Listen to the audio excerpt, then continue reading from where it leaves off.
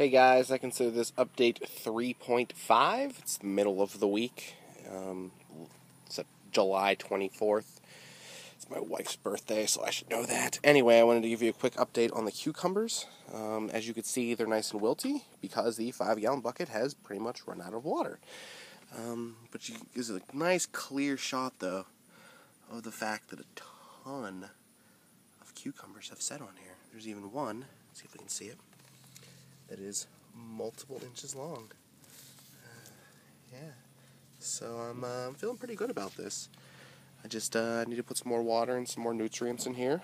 So the next big test will be to see how this massive root ball handles being completely submerged in water. Look at that. It's the length of a 5-gallon bucket. You're going to have to tilt your head there on the screen. But that's a nice white mass, isn't it, guys? Damn.